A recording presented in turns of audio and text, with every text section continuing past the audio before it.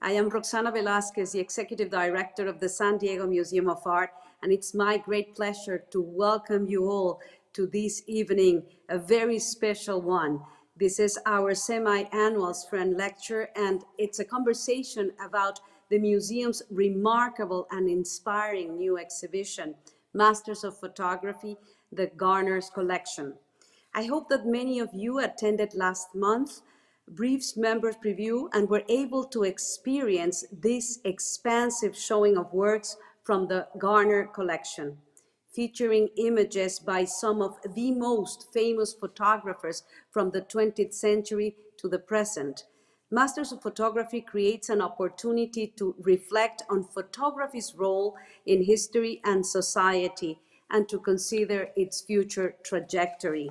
The exhibition presents a revealing survey of some of the most important developments in the field of photography, featuring portraiture and self-portraiture, photojournalism, landscape and urban photography, and abstract and experimental works as well. We are also honored to feature one of CAM's own works among the highlights of this exhibition. Here at the San Diego Museum of Art, photography has become an increasingly important part of our permanent collection over the past decade. This is in large part due to the discerning eye of the Garners and other prominent collectors in our region who have assembled incredibly thoughtful collections. A very recent donation from the Garners of 156 works include Alfred Eisenstadt, Henri Cartier-Bresson, Bruce Davidson, Bernice Abbott, Mario Giacomelli, Walker Evans, John Milius, Bobley, just to mention some of these fabulous photographers. All of them feature in our current exhibition, including this most recent donation. The Garners have gifted us more than 500 works of art to our museum. This generosity and commitment to our museum has also been shown in numerous loans made for shows such as Mary Ellen Mark, the twins, currently on view, Gregory Crutzen, Dream House, and Arnold Newman, Masterclass. Through this partnership with the Garners, the museum has been able to greatly expand its collection and its capacity to exhibit and research many of the most important photographic artists. Today's conversation will provide us as viewers with important context for our remarkable new exhibition, Masters of Photography. Please join me in welcoming our collector himself, Cam Garner, as well as the curator of the Garner Collection, Michael Mulno, assistant curator of photography for the Getty, Arpad Kovacs, and SDMA's assistant curator, Cory Woodall. Cory has been instrumental in curating these exhibitions and working for the catalogs. We all have been sharing challenging, trying, difficult times during this pandemic, but there's always light in the dark, and I consider this project, this exhibition, and tonight's event like a one that we'll always remember. Thank you, Cam, for your generosity. Thank you to all the panelists, and enjoy the evening.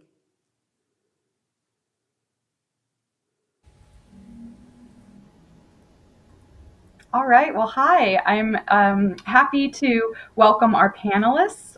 Each one of them played an essential role in the creation of this exhibition and its catalog. Roxana already said a few words about Mr. Garner and his contributions to the museum. The entire show, Masters of Photography, has been sourced from his collection. And she also mentioned Cam's a photographer himself, making minimalistic seascapes that we'll get a chance to look at later on. And Cam, I just want to thank you as well for your generosity sharing this great collection with us at the San Diego Museum of Art.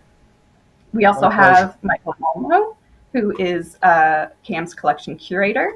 He studied photography at Arizona State University and received an MFA in photography from the Massachusetts College of Art and Design. As a practicing photographer, Mike's recent work looks at residential architecture in San Diego and the surrounding area. His work is in several California museum collections and has recently been published in Nazreli Press's second series of One Picture Book. Mike helped us in viewing, recommending, and preparing works for inclusion in the exhibition. So thank you very much, Mike. And it was a pleasure. We have Arpad Kovacs from the Getty. He's assistant curator in the Department of Photographs, and he specializes in 20th century American and contemporary photography with an interest in time-based media. Arpy holds an MA in art history from York University in Toronto, and he contributed an essay to our catalog that gives a concise overview of the historical context of the many photographers in the show. I learned a lot from his contribution, and I'm sure we'll all learn something else from his insights tonight. So thank you to Arpy as well. Thanks for having me. Cam, I thought maybe we could start this panel just by briefly talking about how your collection was made and how this collaboration with our museum came to be. Well, it's sort of a long story, but I got interested in collecting photography about 25 years ago. And just gradually eased into it, partly because financially I couldn't afford it in the beginning. So I bought a few pieces. Rolf Horn, I think, was the first piece I bought, who's a landscape photographer up in the Bay Area, actually printed for Michael Kinna for several years. And I realized after spending at the time, I thought that was a lot of money, that I didn't really know that much about collecting photography, and if I was going to start buying photography, I really needed to understand it a lot better. So that really set me on a journey over the last 25 years to gradually build the collection, and in more recent years I've been able to be a little bit more aggressive in building the collection. But yeah, essentially that's how I started the collection. Great. And when did you start interacting with the museum? Do you remember your first loan or donation?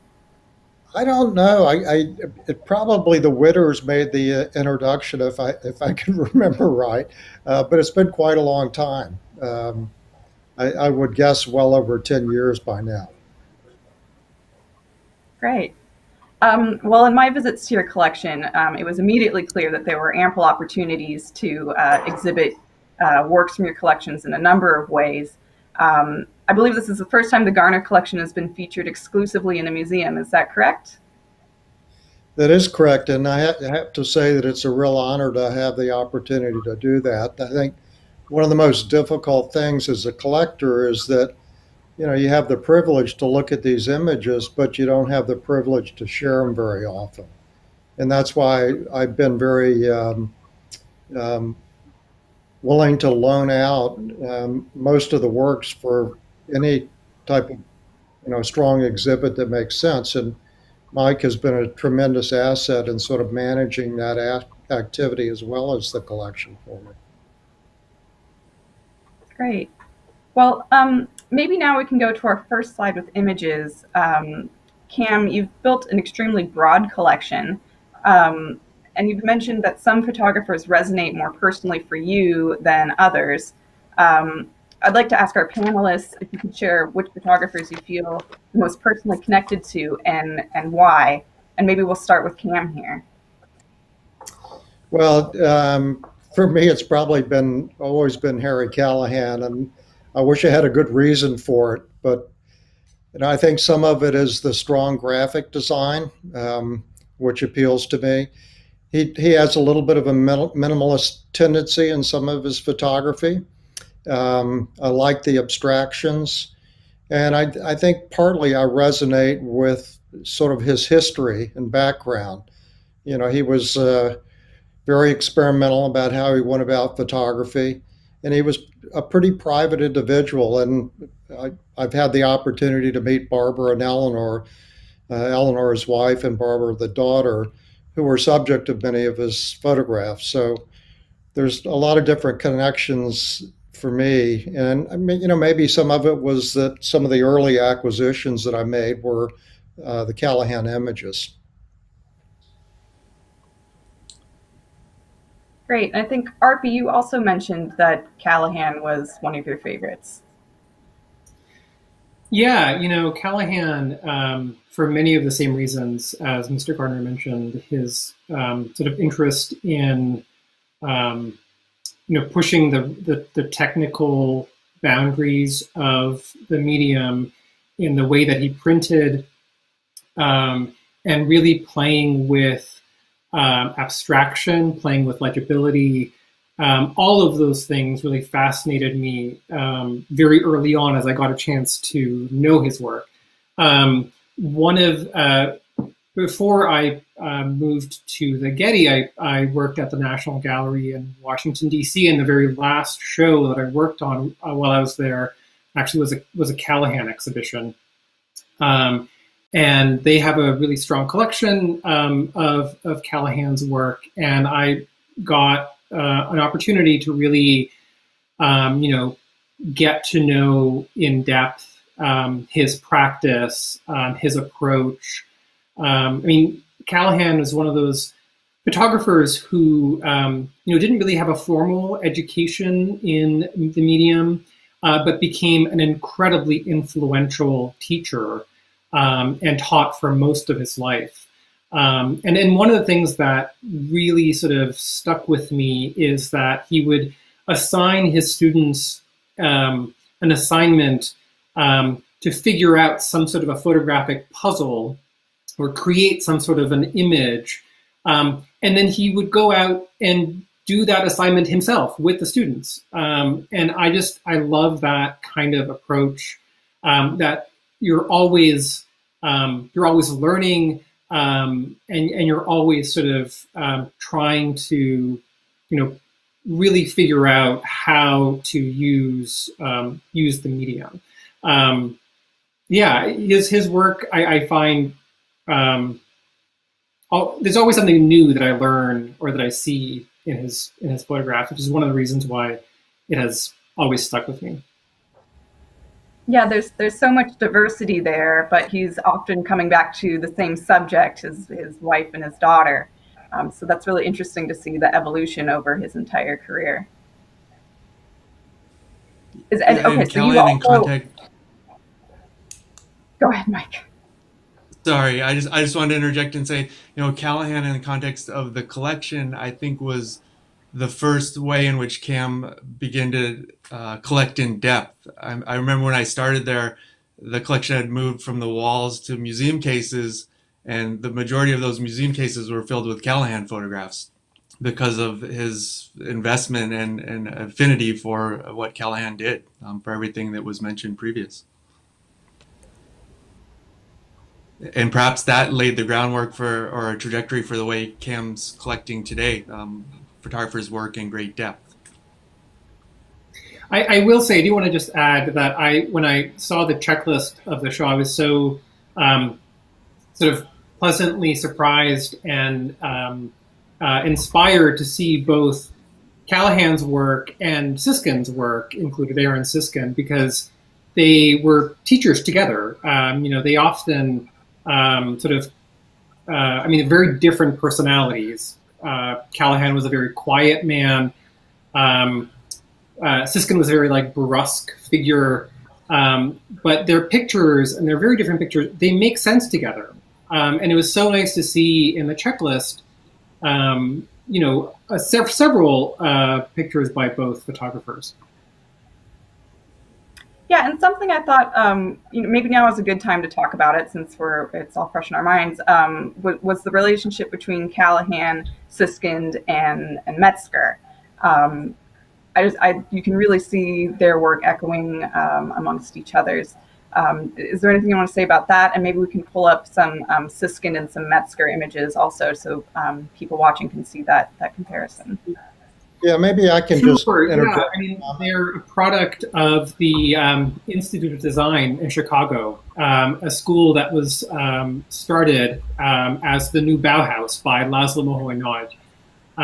He came to Chicago in the late 30s, started this school. It ran into financial issues, closed, but then started up again. And Laszlo Moholy-Nagy was actually the person who brought Callahan on in 1946. However, Moholy-Nagy passed away in the summer, and Callahan didn't begin teaching there until the fall. And so they never actually got a chance to to teach together, or for for Callahan to really have this student-mentor relationship that I think he was really hoping for. But then Callahan advocated for Siskin to be brought on as a teacher there. And then Metzger was a student. After Metzger finished serving in the Army, he used the GI Bill to learn photography, and was chose one of the best schools in the 1950s to learn photography, and that was the Institute of Technology. And you can very much see similarities between his visual aesthetic, his penchant for these sort of highly graphic, scenes in his work, and they all derive from the lessons that Callahan sort of posed to his students, but also Siskin's mentorship. Cam, did you have a comment here as well? Well, actually, I was going to pretty much say the same thing. And I think that's one of the things that why I really have in depth Callahan, Siskin, and Metzger, because of the common thread that runs between them all. Not to mention how their imagery is, for me, is very related. It's different, but it's certainly related. And Metzger to me is somebody that really got overlooked as a photographer. Maybe a lot of people don't view it that way, but I think he's been extraordinarily overlooked. And I love the Pictus Interruptus series that he did. There's the image on the right is part of that series. He did a body of work around that. I just thought it was extraordinarily creative and interesting, and a little bit of a departure from some of the work that he'd done before. Cam, have there been... Go ahead, Mike, please. Sorry, go ahead. No, I keep losing the timing. But I think also with Metzger, like Callahan, there's this sensibility of trying a lot of things. You can see that sort of pass through both from Callahan to Metzger, whereas Siskin kind of, wasn't as experimental or as present in Metzger's pictures, maybe. Yeah. One thing I want to just kind of jump in here about Siskin, which I have always found to be incredibly fascinating, is that he started off as a social documentary photographer.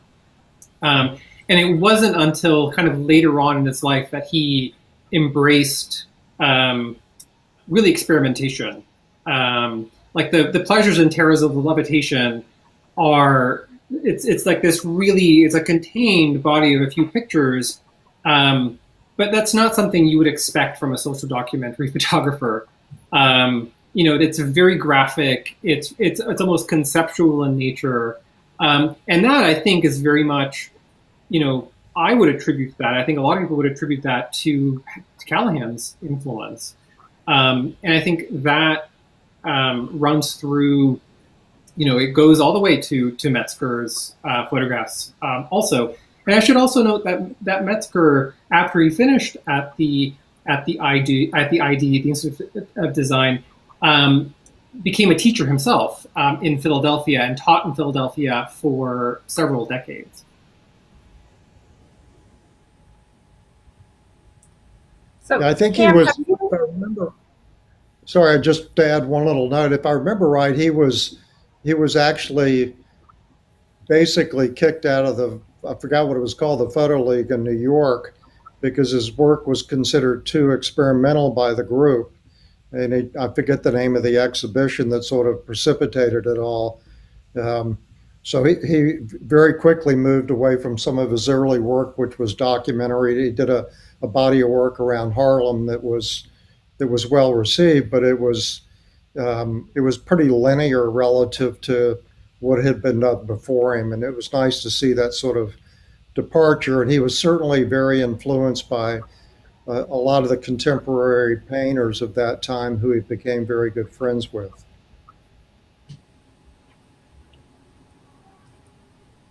Yeah, All right. he has sort of an interesting connection with the sort of Abex School of New York that I think hasn't been explored as much as it probably should be.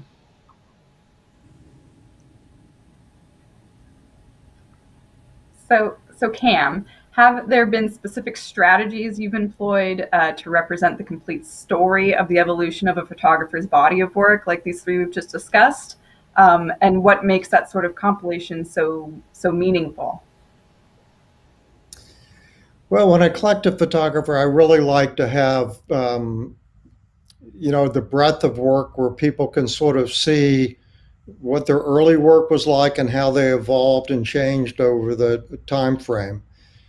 From a practical standpoint, that's not always possible. The work may not be available, or frankly, it may be too expensive. But my preference is to have a really good representation. Probably Arnold Newman is a great example because we only think of him as a portrait photographer, but his early work I thought was very fascinating and some of it extremely abstract. So I think it sort of paints a better picture of what photographers explore and how they evolve over time in the media. So it's a lot more informative to me.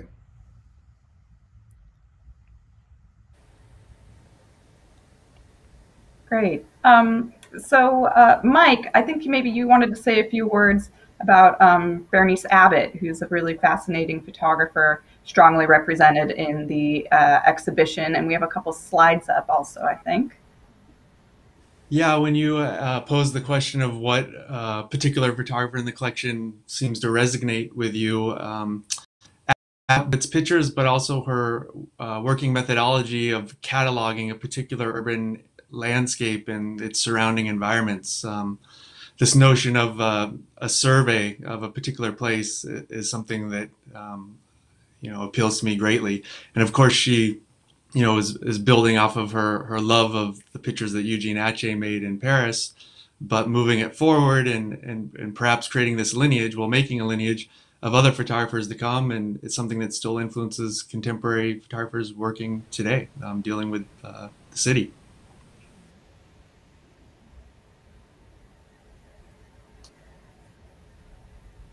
Great.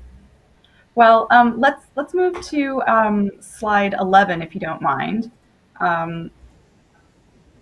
So in developing the show, I encountered a few interesting surprises, including images of San Diego, like this Stris landscape on the right-hand side in La Mesa, and an image by Margaret Burke White of an aircraft carrier here in our harbor. On the next slide, there's that Dada-like assemblage by Arnold Newman, cut out. We typically know him as a portrait photographer. And, it was interesting to see just the large number of female photographers present in your holdings, including Bernice Abbott, Anne Brigman, Esther Bubley, Dorothea Lange, Mary Ellen Mark. So Cam and Mike, since you're, so closely familiar with this, what do you get surprised by in your collection, or what do you think are some of the unique things? Well, I'll defer to Mike first, then I'll follow. Yeah, I mean that there's so many wonderful objects in the collection. Of course there's different routes and lines that one could take, but an interesting aspect are the portraits of photographers that are represented in the collection or represented within the history of the medium. There's also fabulous holdings and portfolios. One of the objects that I love to look at is Lee Freelander's 15 photographs. And that again is sort of speaks to Cam's interest in not the single picture, but providing a picture, in context with other photographs by the same artist. And the portfolios as these collectible objects of themselves are wonderful things too. In particular, the Freelander one, it's great piece of photo history with the intro from Walker Evans. I mean, there's all these little treats once you start to open up the drawers. Yeah, I think for me it's hard to find the surprises because I've been living with them so long. But what I think what's great having it here at my, ready access is the ability to revisit and remind myself of the diversity of what these photographers did. To me, it's extraordinary when you see their full body of work. And I probably appreciate it the most when I can go back and look at some early work and as they have evolved through their career and just sort of be surprised a little bit about the kind of evolution and path that they went through. Yeah, I think the other day we were looking at these wonderful little 2x3 and 4x5 inch Sid Grossman photographs of New York and Harlem that are just exceptional celebrations of people on the sidewalks. Yeah, and I think portfolios, I love portfolios when I can find them. It's really unfortunate that a lot of dealers will buy the portfolios and break them up, sell the individual prints because they can make more money that way. And that to me is the last thing I would ever consider, because it's important, I think, to look at the work in the portfolio. And Struss's portfolio is absolutely beautiful. When you look at the way it was put together, it's a striking portfolio in my mind. Yeah, that sounds great. So Mike and Cam, you're both practicing photographers yourself. So on this next slide, we're going to show an example of Cam's work that has been included in the exhibition. And I thought it made a really nice parallel to the atmospheric, subtly colored works that we have in the show by Meyerowitz. And in fact, they hang next to each other in the galleries. So to the photographers among us, I was wondering if you could tell us something about the photographic process that a non-photographer such as myself might overlook in the understanding of how photographic images come to be, whether it's behind the lens or in the darkroom, printmaking, and if you had any specific examples that you could help to illustrate these unseen techniques. Well, I think for most people that are not really familiar with the photographic process, I think they underestimate how difficult it is to make a really great print. And to me, it's not really a photograph until I can hold it and touch it and really have a sense of the object. And, in a day of social media, we're so used to looking at imagery, we forget what really a photograph looks like. And, I think for me, I tend to focus very intensely on the object itself and making high quality prints. And I think most people don't appreciate how difficult that process is, to have some vision and then be able to execute that in the dark room, or whether it's a digital print in the computer. In my case, my imagery, I don't hesitate to manipulate images. I'm more about trying to capture the feeling I had at the time that I took the image, and whatever means I need to go through to do that, I do that. And sometimes I'll spend a week or two just in Photoshop on one image trying to get it exactly right. Most people probably wouldn't see the difference, but for me, that's what's important, to really capture the sense that I had when I was there. Do you find when you're editing your photos digitally and you seem to be satisfied with it printed out and then realize perhaps something's not to your liking? Yeah, I go through a pretty extensive process of print it, I'll hang it, I'll go back, I'll redo it. And I really think you have to live with a photograph for a while if you're printing to really make a determination whether you achieved your objective. And it's hard to imagine, but your photograph will change as you move it from one light to another light. So sometimes just the temperature of the light that you're viewing it can have a big impact, particularly if you're doing color work. Mm-hmm. Right. And Cam, and maybe some of that very attentive printmaking comes out of, a lot of the collection is 20th century black and white photography that celebrated sort of the heroic darkroom work like Ansel Adams and Brett Weston and the printing skills of George Tice. And so you've collected these things that are wonderful examples of people that really know what they're doing in the darkroom. and that sensibility translates to your digital printmaking, I believe. Well, it's funny because I should mention my daughter has an image in the show as well, and she certainly inherited my compulsion about printmaking.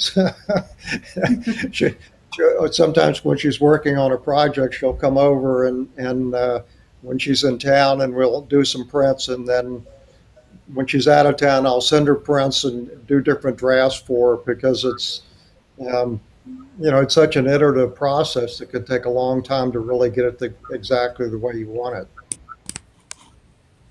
But I'd be curious in hearing Mike's view about his photography. Absolutely. I just wanted to pull up, this is a slide for later on, but since you're talking about Anna's work, I thought I'd just highlight that here on the right, we have Anna's picture that is in our exhibition right now. So if we could go to slide 14, please. Mike, I actually have a slide for you. Okay. And when I first saw your work, I was immediately reminded of Walker Evans. And perhaps not the best comparison in this, one of his later works that we were able to have in the exhibition, but his general approach to photographing architecture. So maybe you could speak a little bit about your influences and how we can better understand these images that are quite beautiful in their geometry and candor.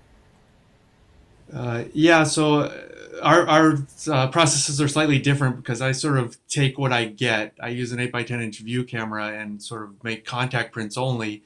So what I see on the ground glass is what I have to accept when I make the resulting print. So, but getting back to your question of looking at photographs from the standpoint of a photographer, maybe there's things that photographers see that other viewers wouldn't see based on choices that photographers have to make, and looking at what's before them and thinking about how that will translate, as a two-dimensional piece of paper. Things that go into, dealing with photography's capabilities and limitations, and where you stand, how you employ the camera's frame, the type of lens you might use to flatten space or give it more volume. So there's all these subtleties that when looking at other people's pictures, as a photographer, you pick up on those things and sort of decide how that photographer solved the problem of making that picture. I do think when I look through the collection, it's I learn a lot about composition, even though I may not consciously integrate it in my work. I begin to appreciate a sense of balance in photographs that I might not see otherwise if I didn't practice photography. So I think that's another way that it informs my own personal photography. Yeah, of course, that makes sense. All right, well, perhaps not all our viewers were able to see our one-day exclusive showing of the exhibition with the museum's temporary closure. But the sections of the exhibition were designed thematically and include works throughout the 20th century in a variety of media, including examples of color in each section. And I found it really interesting to think about the photographs thematically rather than strictly chronologically or by their art historical styles. And in doing so, I saw relationships between artists that hadn't necessarily jumped out at me before. One example would be Lewis Hines' Sadie Pfeiffer, which we have on slide 15, being paired with Mary Ellen Mark's Tiny. Sadie on the right being a child laborer, overworked and underpaid in dangerous conditions, and teenage Erin Blackwell, or Tiny as she was nicknamed, living on and off the streets under dangerous conditions and being sexually exploited. Both the images expose social injustices and help raise awareness about these serious issues, but that were overlooked at the time. And then in the second example on the next slide, looking at Jerry Uelsman's combination printing, a manual process that was before Photoshop that involves multiple negatives exposed to create one print, comparing this to Ruud van Empel's digital collages made with computers. And I think, Arpy, I'll ask you this time as an art historian. Do you have any commentary on these pairings? And have you yourself noticed any other interesting pairings on the checklist, whether they make parallels or pose contradictions to each other? That's an excellent question. I don't know if necessarily I've been thinking when I looked at the checklist and the way I've been kind of revisiting the checklist, I haven't really been thinking about pairings per se, but more of how various themes are enacted by different photographers. So, I mean, your this example by Muriel Mark and Hein, I think is really sort of fantastic. Maybe the one I want to mention a little bit is the way that nature and landscape and ecology, or the ideas surrounding ecology, are borne out in the collection. I mean, you have people like Annie Brigman and Ansel Adams, who are then, in the same collection as with the Park Harrisons, for example. Both Brigman and Ansel Adams revered nature, right? And were made pictures that were very reverential. And the Park Harrisons' approach to sort of our deteriorating ecology is a very different way of thinking about our sort of landscape. But they exist really quite beautifully in this collection. I also noticed, Mario Giacomelli, who sort of abstracted the landscape in a really interesting way, existing side by side with Joel Meyerowitz, for example. So I think there are a lot of these pairings or these similarities in themes that can be extracted from the collection, which I think really does speak to the collection being assembled in a very thoughtful way. And I do see the eye of a photographer as being someone who assembled the collection.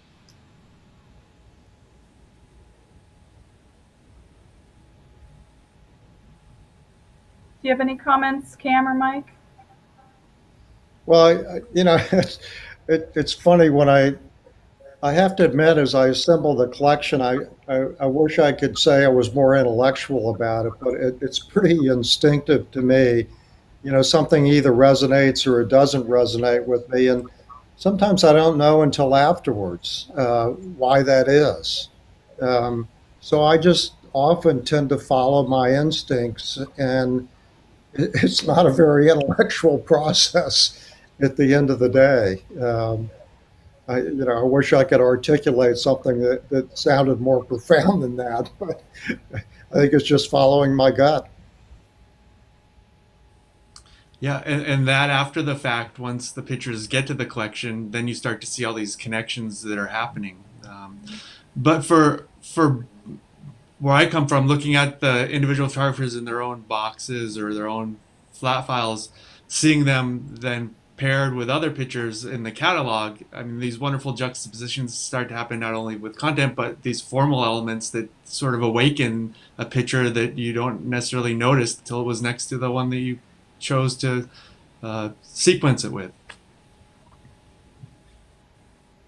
Mm-hmm. All right. Well, another question. Arpy, you wrote a great essay that puts the photographers of this exhibition into historical context. You shared some details about photographers' lives and their further contributions to the field. But you also touched on the duality of photography, having a role in both science and art. Could you speak a little bit more about this? I have a slide, something perhaps to spark a conversation, showing a work by Bernice Abbott in the Garner Collection, I believe, correct me if I'm wrong, this Bernice Abbott, that quite literally is a representation of the intersection of photography and science. And then on the right, a Metzger, just to illustrate the kind of technical experiments that photography offers. So, Arpy, did you want to maybe say something? Sure. Yeah. In fact, I was just having a conversation recently about Bernice Abbott's, for the lack of a better term, science pictures. I think they actually illustrated a physics book. I don't know if it was a textbook per se, but in the 1960s, and so this duality that you mentioned that I sort of talked a little bit about in the essay is really what has drawn me to photography, and it's the only art form, the only medium that simultaneously sort of carries the burden of truth and relishes in the freedom of fiction, right? And it's that sort of that's what I think is really sort of particularly interesting. Photographs can serve as evidence, which can help make changes in the struggle for social and racial justice.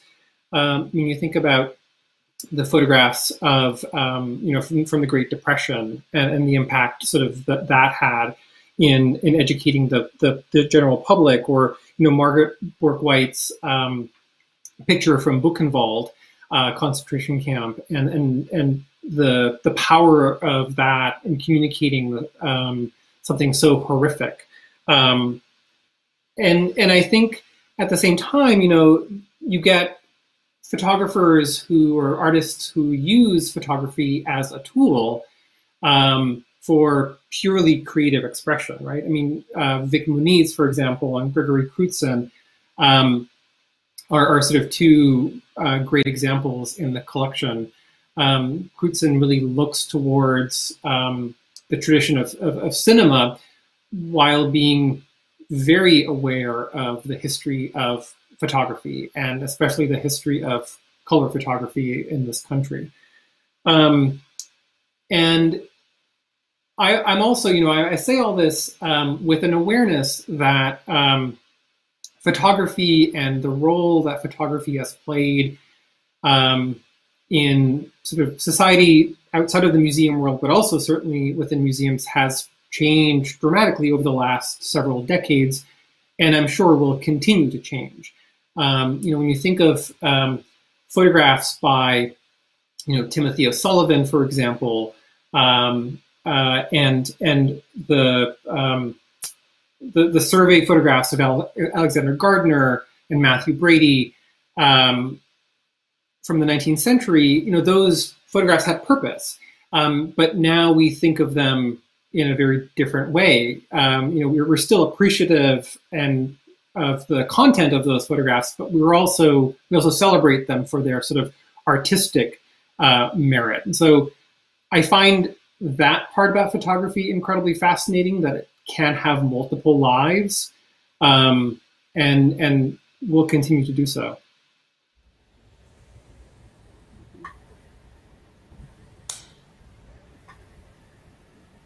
Great. Well, there's many works in the show that fall under an umbrella category of documentary photographs, aiming to faithfully depict things just as they are. But of course, it can be argued that no photograph is entirely objective, that every photograph taken comes with its own certain degree of interpretation of the subject, and images take on different meanings when paired with their published captions or titles, photojournalism.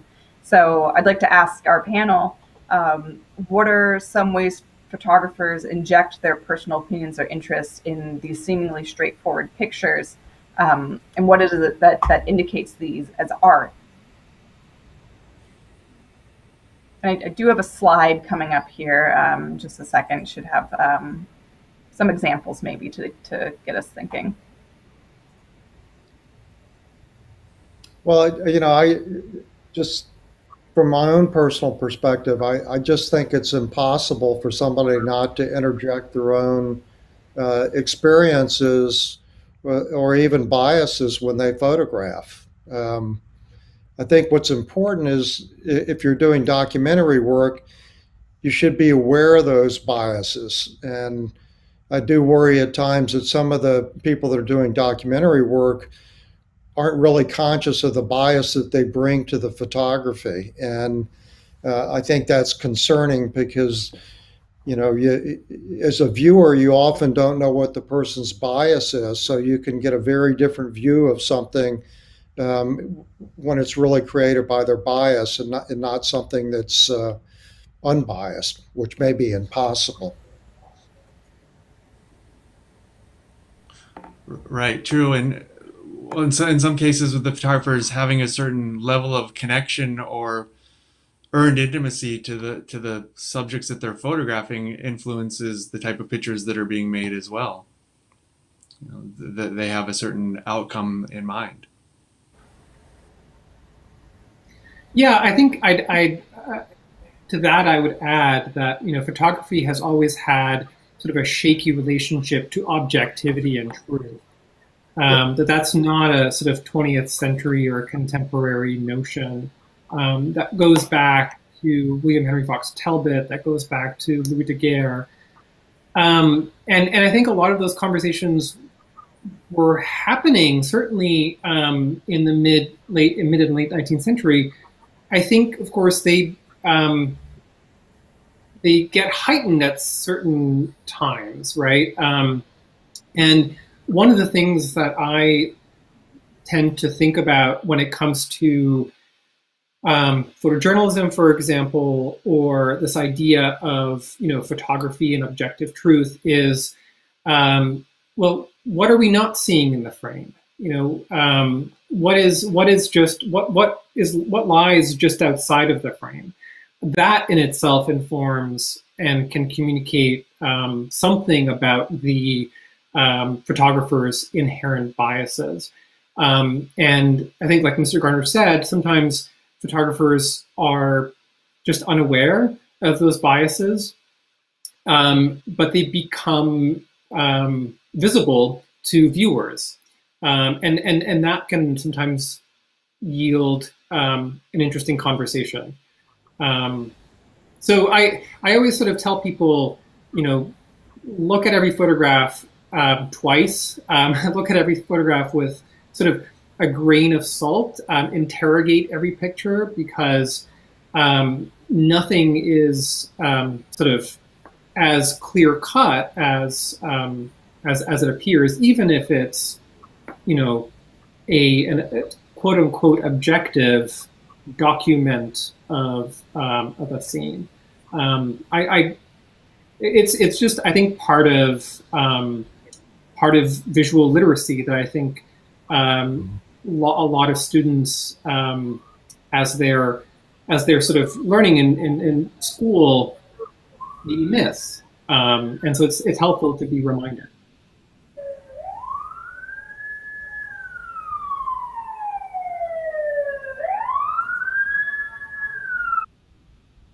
Well, I do have another question. This one is inspired by one of the most popular and accessible forms of amateur photography these days, the selfie. And interestingly, there's several works in the show that include the photographer themselves. We have a slide, I believe, that starts with Anne Brigman. Uncertain if this is her in the picture, but she did commonly serve as model for her own work. Also, Robert Park Harrison playing a role in most of his work. And Anna Garner here taking the spotlight in this allegorical piece.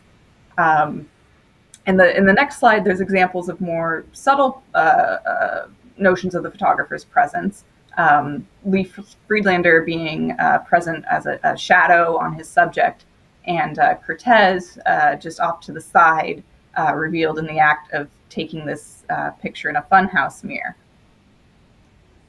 So I'll just ask the panelists if you have anything to say about the unique opportunities available for artists to depict themselves in photographs.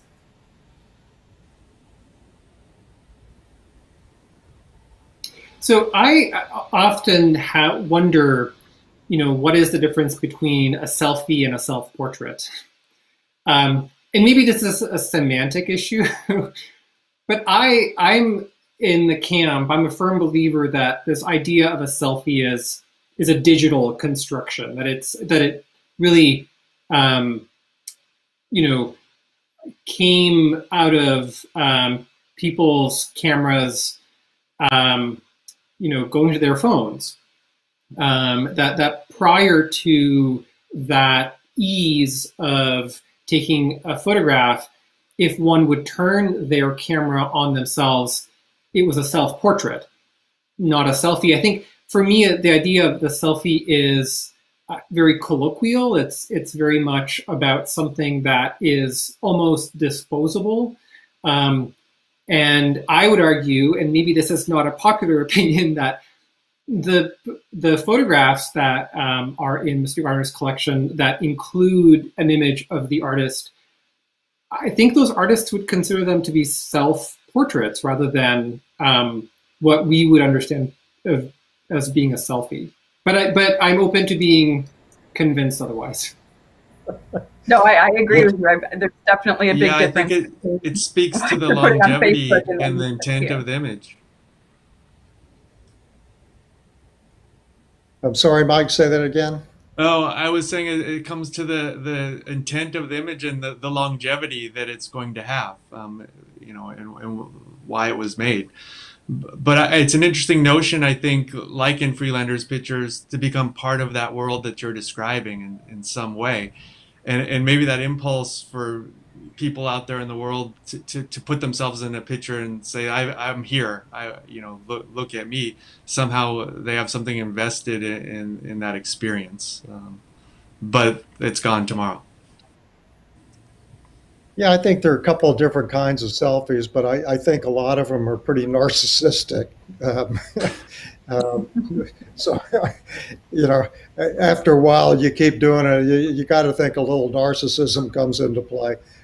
A lot of it is clearly just good fun, sharing it with the family and friends, but you do see it taken to extremes. I would point out in the collection that I had mentioned before, I do try to collect photographs of photographers.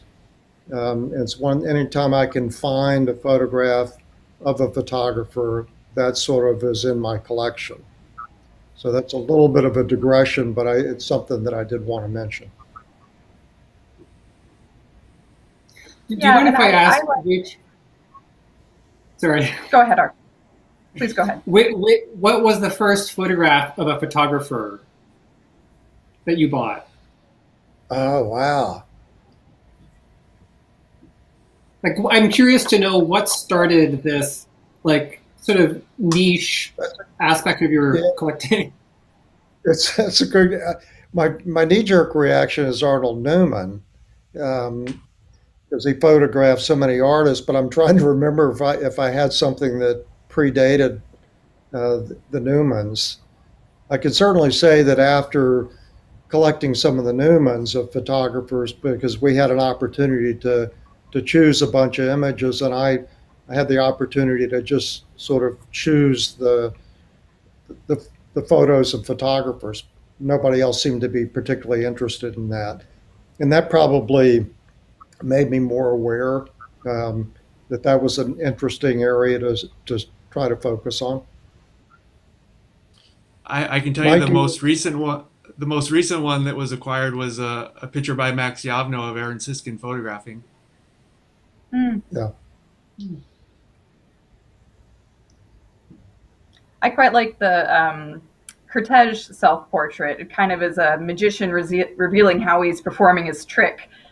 We see the photographer being distorted by the funhouse mirror as well as the model, whereas in the other images, you're just kind of scratching your head trying to figure out what's going on there.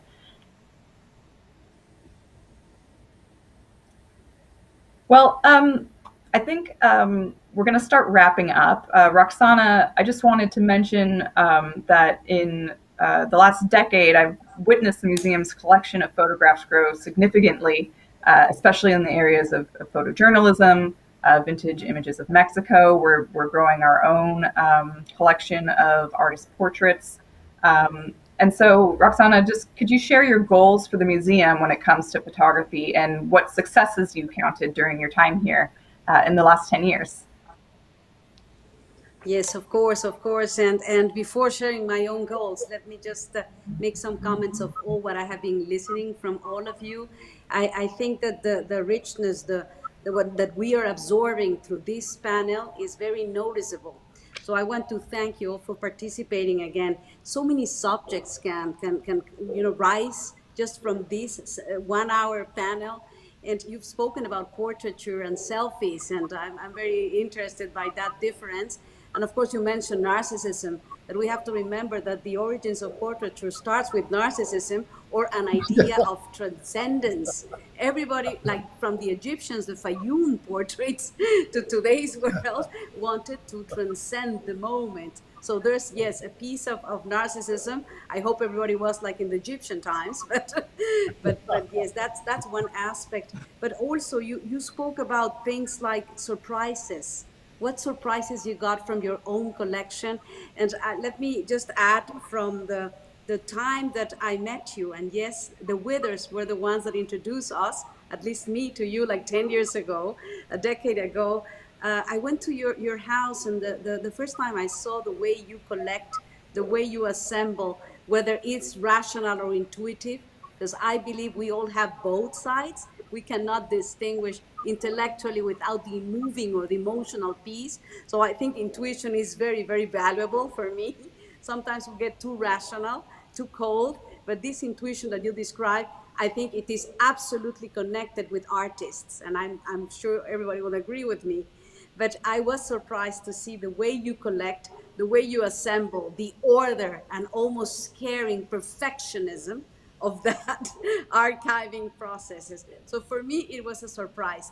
And I do hope that you were surprised the last weeks or the 2 weeks ago when we had that brief opening, when you saw your own collection in those galleries. Because I think that's the moment, the aha moment, when you are able to contemplate your own assemblage collection, even though you know it perfectly well, but to see it in that, on that space and playing in that different harmonious way. So that's regarding surprises. And regarding the mentioning that you made about balance, that you learn and obtain balance and harmony through your photos, I think that is something so needed today, so needed. And when I was contemplating many of the photos, whether it's Gallagher or your own photos, I see that beauty of that minimalistic aspect that we all need. I think in these days of so many noise, if you will, if I can use the word noise, which opposes music, I am delighted to see that kind of good taste, if I may say that. And so many things that I enjoy. Thank you so much for your knowledge. I love to let the knowledgeable ones speak. I'm just giving comments from an outsider. But yes, Cory, from the museum's perspective, from the management, we are committed deeply to photography. The museum has augmented its collection, and this is one of the most joyful moments, if you will, because our growth has come through the love or the passion of the community of collectors. The collectors have been donating and helping us grow. So of course it is our responsibility to do a great job. I thank you, Cory, for taking over in the museum world, but I am committing right now that there will not be a year that we won't have the presence of photography in a permanent display. I think we have witnessed, as you say, in the last decade, these numbers more than 3,000 photos have been increased, our collection, probably more, but also the relevance of all the subject matters that we could learn from that, whether it's history of photographers, as we said, or different aspects. But I just want to express again all my gratitude to Cam, to Wanda, and to Anna, now that I met her, because you will help us in doing so. And thank you to the curators and the experts of photography, because I cannot see a museum without the photography presence. It's a contradiction in terms for me. Well, if I could just take the opportunity to thank SDMA, you're right. It was hit me very differently to see many of the works hung thematically and see them at one time, because I'm so used to sort of getting glimpses of the collection. But to have it exhibited that way was it was a significant moment for me in terms of really appreciating the collection that I built. And I certainly want to thank Cory. Cory, I thought you did an exceptionally creative job trying to figure out how to thematically put the exhibition together, and just very appreciative of all the time that you spent doing this. And obviously, Mike, your work in sort of keeping everything ordered, which if it were left to me, it would be pure chaos. So thank you for all your work on my behalf. And I should have mentioned that Mike often helps me review images and think about images that I collect. So some of his personality is actually injected into the collection as well. Oh, that's nice to say. Well, and I got a quick stroll through the galleries to see the show when it was being installed, and I was struck by how wonderful it looked on the wall, and each piece had its own presence, but yet was surrounded in context with the categories that you established to read the collection through. And it was just an exceptional thing to be struck by pictures that you normally see in passing on the walls at Cam's home or above you while you're having a cup of coffee. All of a sudden they're in the presence of the museum, and they're extraordinary. So it was wonderful.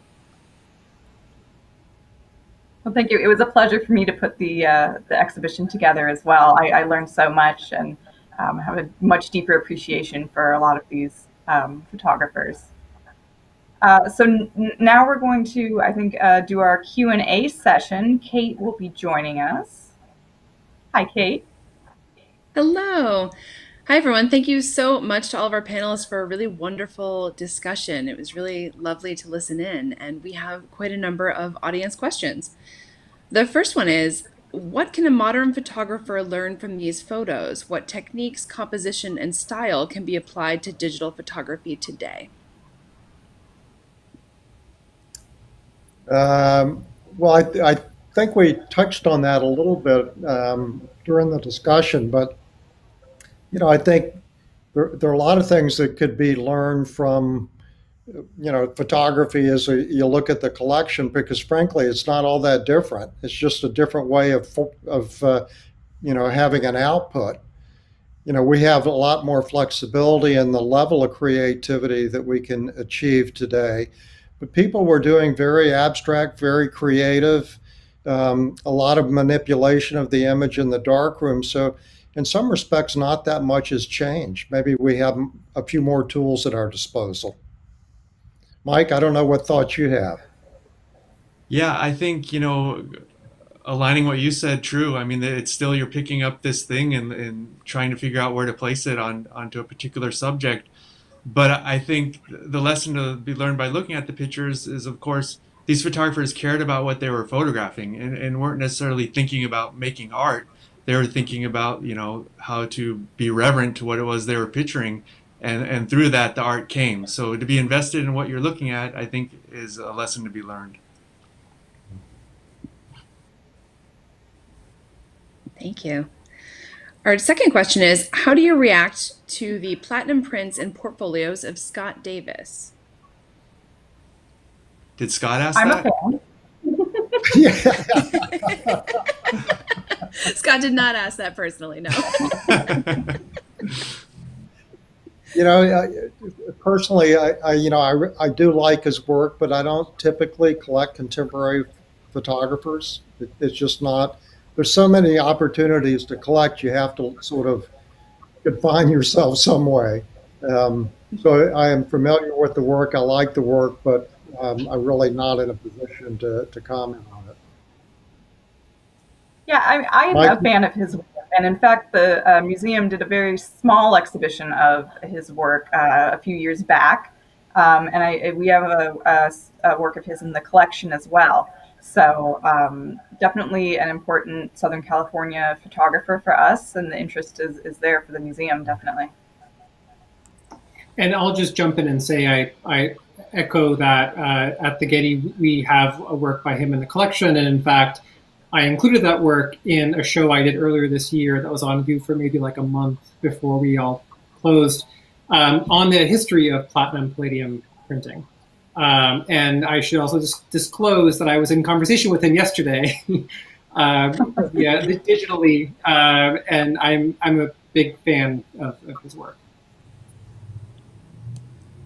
Thank you. I like it too. Our next question is, how many non-white photographers of color are included in the exhibition? Manuel Alvarez Bravo is a Mexican photographer in the exhibition, as well as Flor Garduño. Those are the two that come to mind.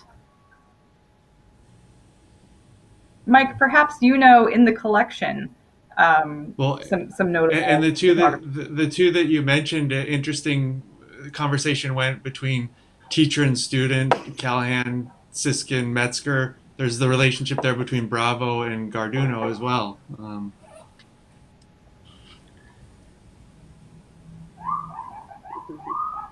Thank you.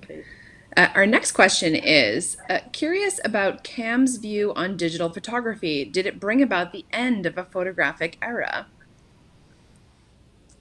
No, I think it's creating and extending the photographic era. I think there, as I mentioned before, there's so many more opportunities for creative expression, and I think people get sometimes too bound to what a traditional photograph is, and that limits people's creativity.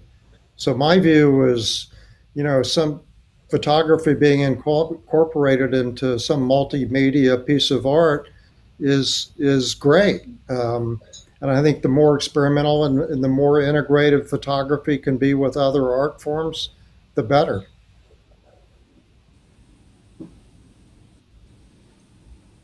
Does anyone else have thoughts they'd like to share on that subject? Oh, I can jump in to just say that I don't know if there's ever really been a photographic era. The history of photography is all about moving from one invention to the next, whether that's, from the daguerreotype to the salt print to the albumin print to the platinum print to the Kodachrome to gelatin silver print to digital. It's never been so fixed. And I think there's so much opportunity and so much potential in digital photography that, excluding it or thinking of it as something lesser is a failure of imagination, in my opinion. Right, and photographs existing as ink on paper is not a new thing. So Yeah. the printmaking, I think is a wonderful expansion of the medium, and also takes the toxicity out of color printing, really. And it increases the accessibility. More and more people are able to do photography with the digital format, or finding an interest, even if it's just from their phones, and maybe seeing what else they can do with it, kind of in the way that the miniature cameras, the 35 millimeter films and everything, opened new doorways for photography earlier. So yeah, it's just constantly evolving. It is adding a lot of photographs to the medium, though. Yes. I think all of our camera rolls on our phones can back that up.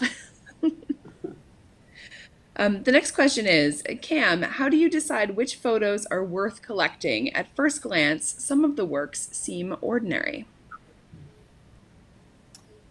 Well, sometimes they may seem ordinary if you don't have the context of a bigger picture of the importance of the photographer and what their place is in photography. When you look at this piece that you have up now, sorry, yeah, I mean, that's sort of very documentary, and it takes on a totally different context when you go back almost 100 years and look at it today. It's quite fascinating, but maybe at the time it wasn't so fascinating.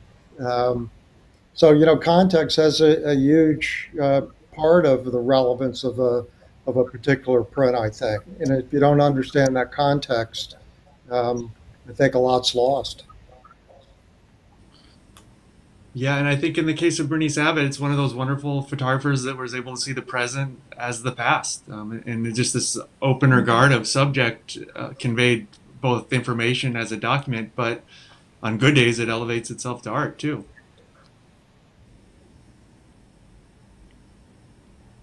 Yeah, and I think I have a maybe follow-up if we could question. slide 26, I think, where we have Lang and Rothstein. Um, you know, images of the Depression, of the Dust Bowl, now seem to resonate with us with a different sort of freshness, because you know our own world and country is starting to experience some of these things, and so having that artist's eye to capture emotion rather than just the data, just the facts, I think is really important as well.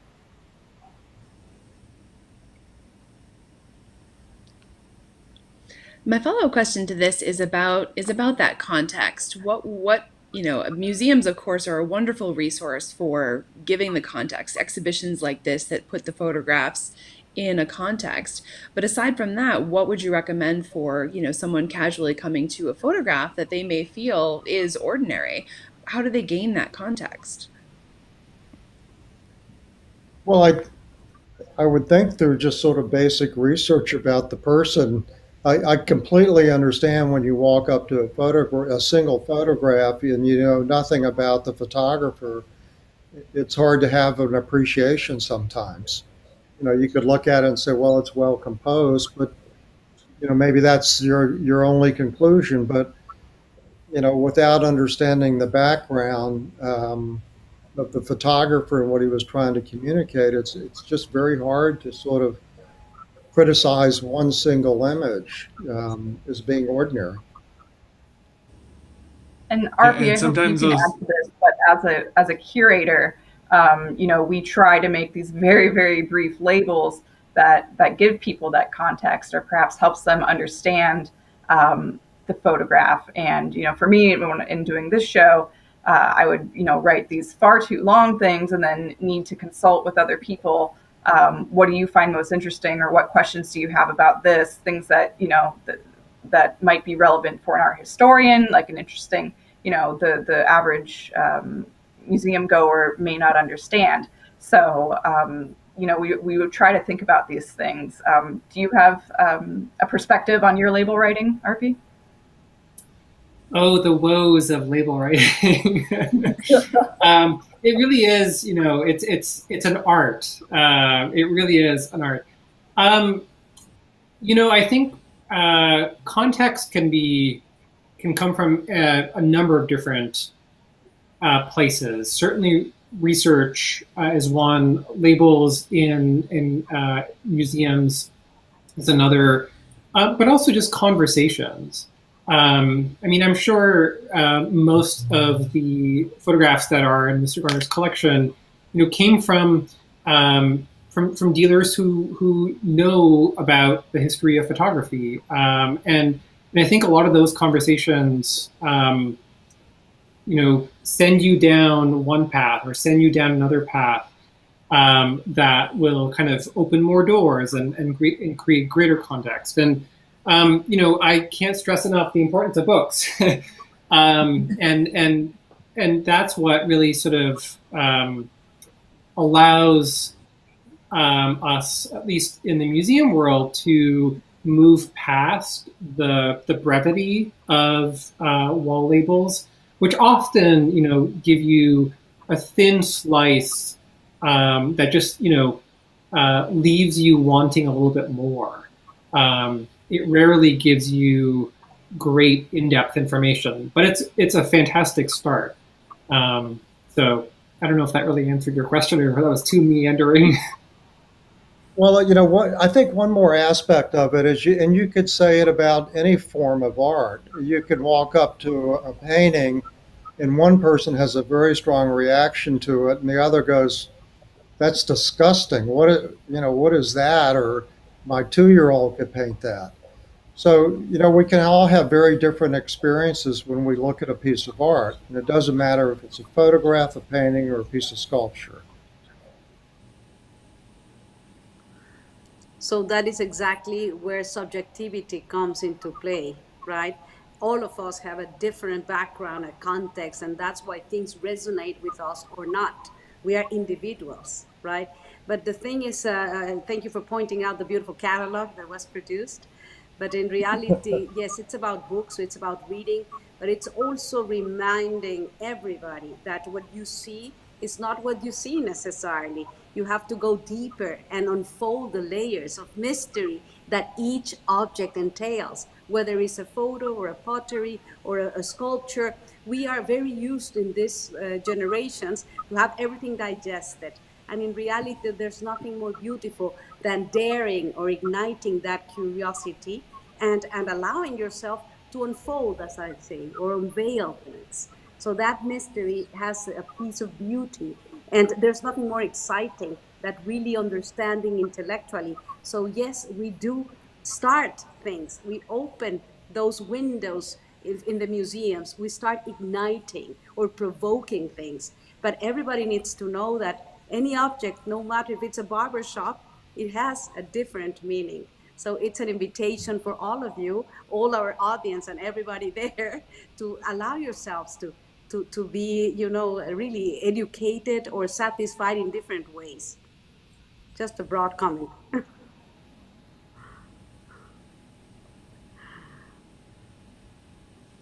I love it. We have one last audience question. And this is, were the photos framed especially for the exhibition? I walked through the exhibit 9 minutes before the shutdown and noticed all the frames matched. Yeah, we That's did. We intentionally had them all try to be as similar as possible. Just the plain black. And some of Cam's work came to us already framed, and he had, you know, a similar aesthetic. So we were just keeping that all together.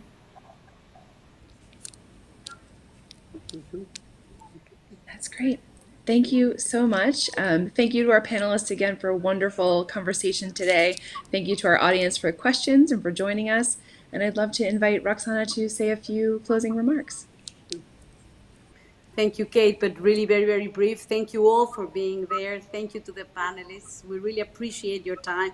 We know how busy we all are in different things, but I really appreciate this. And from the San Diego Museum of Art, Cam, again, thank you for all your generosity. And the pandemic will pass, and you all will be able to see the show because it will be open when we reopen.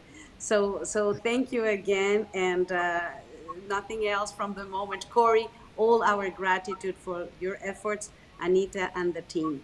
So thank you, Kate, and have a great, great weekend.